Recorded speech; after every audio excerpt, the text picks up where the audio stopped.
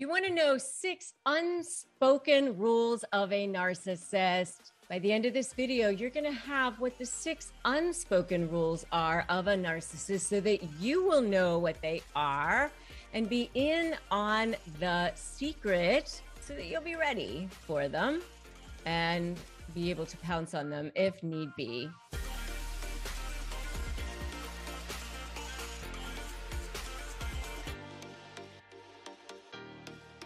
Hey there, I'm Rebecca Zung, and I'm a narcissist negotiation expert. I'm also an attorney, and I help you turn the tables, shift the dynamic against narcissists so that you can become the more powerful one, so that you can escape these relationships or manage them, deal with them, and become fearless against them. I've helped millions of people through this channel, and I want to help you do the same thing. So make sure that you subscribe to this channel, hit that notification bell, and that way you'll get notified when I upload brand new videos, which I do every single day because it is my mission on this planet to help you, because I've had to deal with narcissists myself. In my law practice, I've represented narcissists. I've also been on the other side of them. I've also had to deal with them in my personal life. And I've figured out the secret. I figured out the secret on how to help you escape them. You know, I figured out a framework and a process, either through understanding the psyche of them and also through dealing with them in a negotiation setting. And that's what I share with you right here on this channel and in these videos. So if you haven't subscribed, what are you waiting for?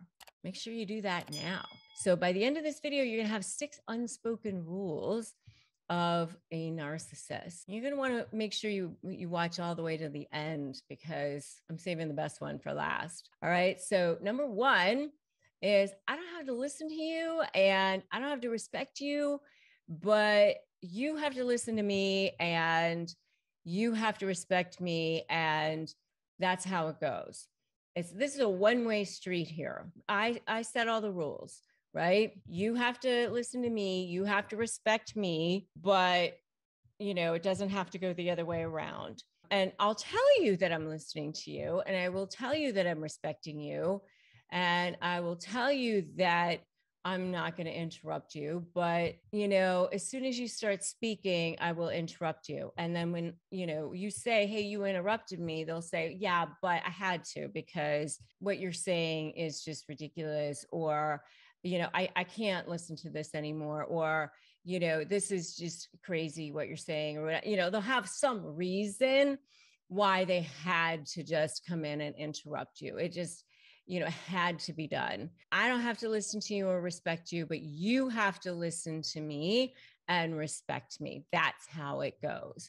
All right. So that's one of the unspoken rules of a narcissist. Number 2 is I don't have to do anything for you, but you have to do everything for me. I'll say that I'm going to do things for you, but, you know, I really don't want to have to. It's definitely an obligation. I will do the bare minimum. I'm going to try to make it look like I'm doing everything for you, but you know, it's definitely going to be every single thing from every piece of my body to have to do something for you. And, you know, you're definitely going to have to pay for it. And it's going to be a huge deal. And I'm going to make you work for it. And by the time I finally do it, you're going to know that it was a big favor. But then when I finally do something for you, then I'm going to make it like I did that for you and I did it willingly and I loved to do it. And look at that thing that I did for you. And I'm going to lord it over you for the rest of your life. But you have to do everything for me. And if you bring it up, then, you know, why are you berating me? Why are you bringing that up? And that was just expected. That was just the bare minimum that you were supposed to do. That's just what you need to do that just to like remain in my space. That's just payment for being in my space. So that's how that goes. So that's number 2, unspoken rule of a narcissist. Number 3 is be unblindingly loyal to me, even if I'm horrible to you. No matter how I treat you, you have to be loyal to me, period. And, no matter what, I expect you to be with me, love me, and love everybody that I love, and whoever it is that I want to be with. Also root for whatever teams I root for, whatever it is.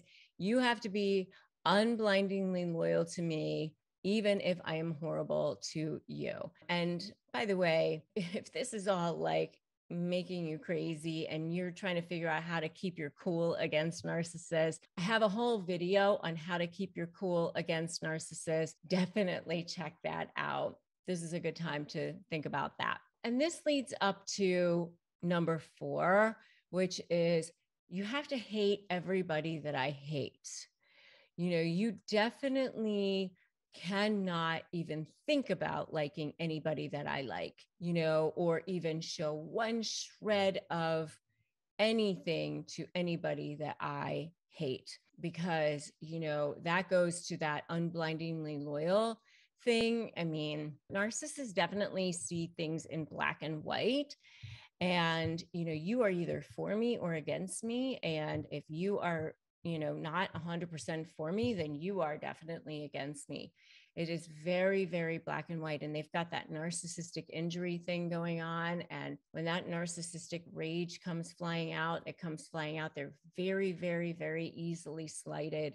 And so, it has to be you're either for me or against me. And if you guys have seen any of this so far, give me an amen in the comments. Just give me an amen in the comments right now. So, and then number 5 is you have to deal with all of my moods, no matter what they are, no matter how bad, no matter what it is, and you're not allowed to guilt trip me, and you're not allowed to remind me, and you're not allowed to, bring it up, because if you do, then, you're berating me, you're making me feel bad, all of that stuff. And you're not allowed to remind me of anything that you've ever done for me in the past. I don't want to hear about any of that, or how bad I've ever treated you in the past. I don't want to hear about any of that either. You're supposed to just deal with any of that. So that's number 5, unspoken rule of a narcissist. You're supposed to just deal with it. All right. When you're going to negotiate with them, all of this is in play. This is all part of the conditioning. This is all part of the destabilization. And they expect that, this is who you're going to remain, and this is who you still are, by the way. And this is why they think that you're never going to leave them. And I do have a whole video on why a narcissist thinks you'll never leave. And you should definitely check that out as well. And number 6, this is the last unspoken rule of a narcissist. And this is, you're going to adulate me at all times. So with all of this, you're going to adulate me at all times, shower me with affection constantly, but don't expect it in return. I will love bomb you if I need to. If I need to future fake you or love bomb you, if I need to, just enough to keep those strings rolling, I will do that, but only when I need to. So I will sometimes do that if necessary, but you are to adulate me and shower me with affection at all times. So those are the 6 unspoken rules of a narcissist. If you've seen any of these, give me an amen in the comments, or if you've seen others, go ahead and put those in the comments as well. And if you are dealing with a narcissist, make sure you have subscribed to this channel, hit that notification bell, grab my free Crush My Negotiation Prep worksheet at winmynegotiation.com. And also make sure that you join my free private Facebook group, Narcissist Negotiators with Rebecca Zung, because you definitely need to have your own support community We have so many people in there supporting each other, and you want to make sure that you have that too. Today's a great day to start negotiating your best life. They only win if you give in. All right. So thank you so much for joining me today, and I will definitely see you in the next video.